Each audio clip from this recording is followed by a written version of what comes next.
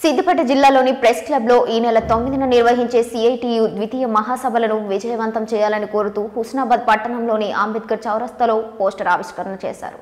ఈ సందర్భంగా జిల్లా గౌరవ అధ్యక్షులు రేవంత్ కుమార్ మాట్లాడుతూ కార్మికులకు 3000 పెన్షన్ అమలు చేయాలని, కార్మికులకు యూనిఫామ్ గుర్తింపు కార్డులు ఇవ్వాలని డిమాండ్ చేశారు.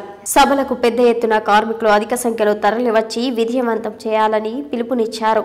ఈ కార్యక్రమంలో సంఘం నాయకులు, కార్మికులు తదితరులు పాల్గొన్నారు. సిద్దిపేట జిల్లా అమాలి వర్కర్స్ యూనియన్ ద్వితీయ మహాసభలు ఈ నెల 9వ తేదీ నాడు సిద్దిపేట పట్టణంలోని ప్రెస్ క్లబ్లో నిర్వహించబోతున్నాము. అమాలి కార్మికులకు రోజువారీగా పని కల్పించాలని, ప్రమాద బీమా సౌకర్యము, గుర్తింపు కార్డులు, పని ప్రదేశాల్లో సౌకర్యాలు, అలాగే అసంఘటిత రంగ కార్మికులకు సమగ్ర శాస్త్రం అమలు చేయాలని, అమాలి కార్మికులు 50 సంవత్సరాలు నిండిన వాళ్ళకి అందరికీ 3000 రూపాయల పెన్షన్ సౌకర్యం కల్పించాలని చెప్పి డిమాండ్ చేసి మహాసభలు జరుగుతున్నాయి. ఇప్పటికీ అమాలి కార్మికులు లోడింగు అన్లోడింగ్ చేసే క్రమంలో అనేక రకాల ప్రమాదాలు జరుగుతున్నా పట్టించుకునే పరిస్థితి లేదు. ప్రభుత్వాలు మారినా, పాలకులు మారినా అమాలి కార్మికుల జీవితాల్లో వెలుగు రావట్లేదు. అమాలి కార్మికులకు దగ్గు, దమ్ము, ఆయాసంతో తక్కువ వయసులోనే ముసలితనం వచ్చిన పరిస్థితి ఉంది.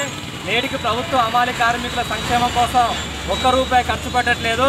అమాలి కార్మికుల యొక్క పని ద్వారా ప్రభుత్వానికి వందల కోట్ల రూపాయల ఆదాయం వస్తున్నా ఏ ఒక్క రూపాయి కూడా అమాలి సంక్షేమం అమలు చేయట్లేదు. ఎన్నికల ముందు అమాలి కార్మికుల కోసం అధ్యస్తామని హామీ ఇస్తున్న ప్రభుత్వాలు ఎన్నికల్లో గెలిచిన తర్వాత అమాలి కార్మికుల సంక్షేమం పట్టించుకోవట్లేదు. కాబట్టి వెంటనే అమాలి కార్మికులకు ఒక వెల్ఫేర్ బోర్డు ఏర్పాటు చేసి పెన్షన్ సౌకర్యం కల్పించి అనేక రకాల పని ప్రదేశాల్లో సౌకర్యాలు, గుర్తింపు కార్డులకు అమలు చేయాలని చెప్పేసి ఈ మహాసభలో చర్చించబోతున్నాం. రాబోయే సంవత్సరంలో అమాలి కార్మికుల సమస్యలపై జిల్లా వ్యాప్తంగా పోరాటం చేయడానికి కూడా ఈ మహాసభలో ప్రణాళిక రూపొందించబోతున్నాం. కాబట్టి హుస్నాబాద్ ప్రాంతంలో ఉన్న ప్రతి అమాలి కార్మికుడు కూడా ఈ మహాసభకు తప్పకుండా హాజరు కావాలని చెప్పేసి విజ్ఞప్తి చేస్తున్నాం.